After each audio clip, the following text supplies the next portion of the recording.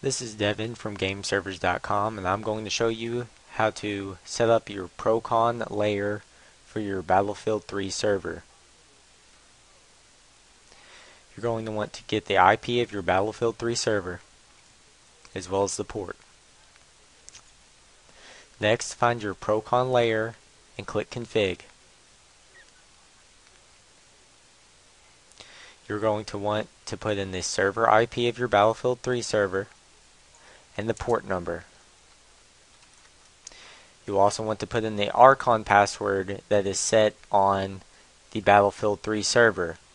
If you do not know the password, go into your Battlefield 3 server config and look for the line admin.password, and that will be your Archon password. Type that in this field and click Add.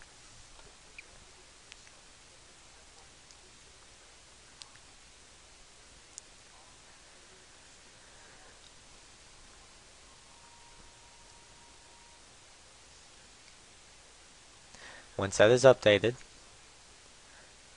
you will want to go to the Info tab and restart the server.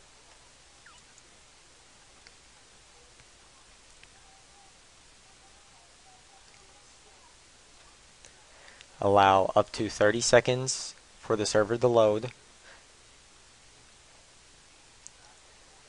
And while we're waiting for that to load, you'll want to open up your ProCon client and click Create Connection.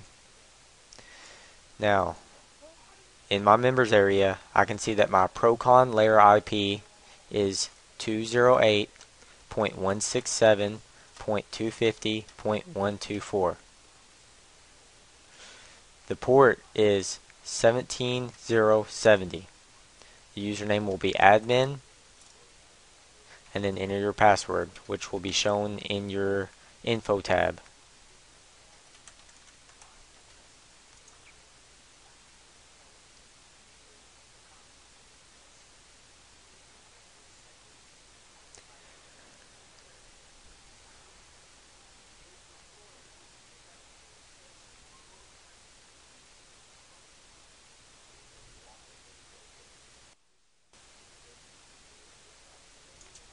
Once it has connected, then click on the server.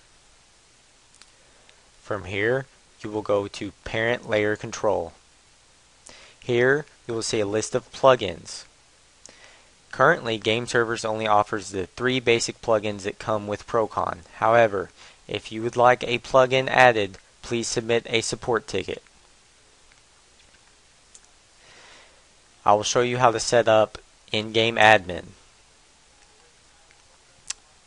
First, you'll want to go to Parent Layer Control and then click on Accounts.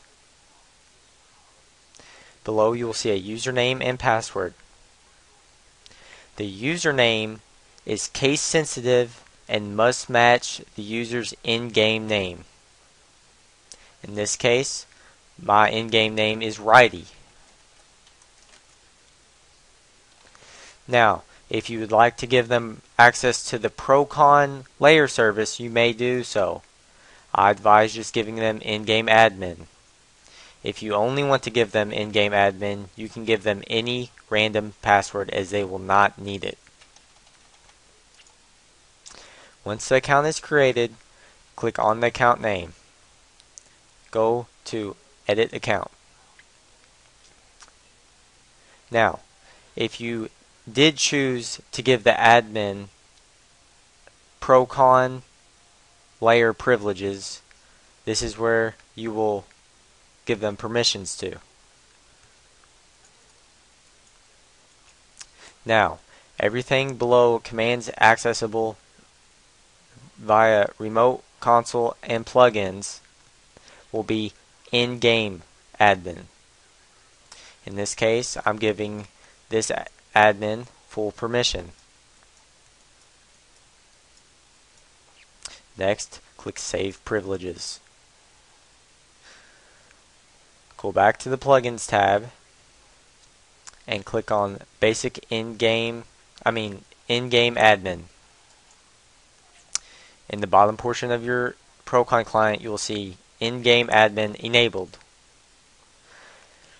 If you need admin commands, click on in-game admin itself, and under details it will show you the commands and what they do.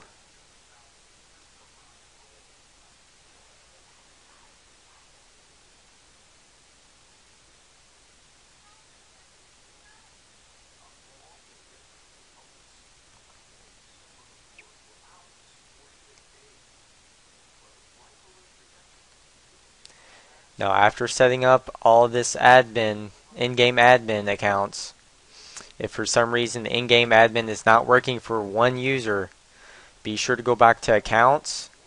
Make sure their account name is case sensitive, matching their exact in-game name, and make sure they also have permissions set to have in-game admin.